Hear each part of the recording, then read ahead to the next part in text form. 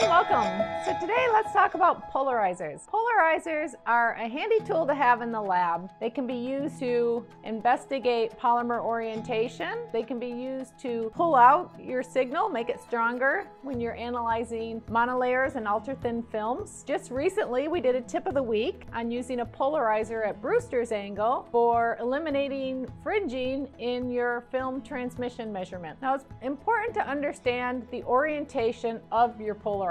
So at Pike, we always orient our polarizers in one way, and that is when we set the polarizer at 0, the wire grid lines of your IR polarizer are running horizontally. When you change that angle to 90, now those wire grid lines will run vertically. So what does that mean to you? That means your P and S polarization will depend on not only this angle, but how the polarizer is positioned in your accessory, whether it's on its side or vertical. So let me show you what I mean.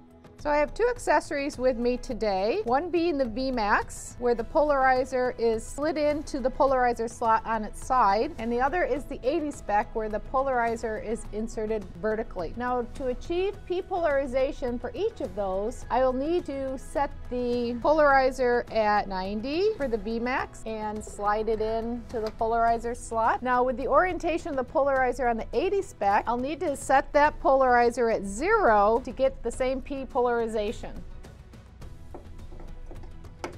So in summary, be sure that you have your polarizer set properly to achieve your S or P polarization, whichever your measurement needs. So thanks for watching, and we'll see you next week.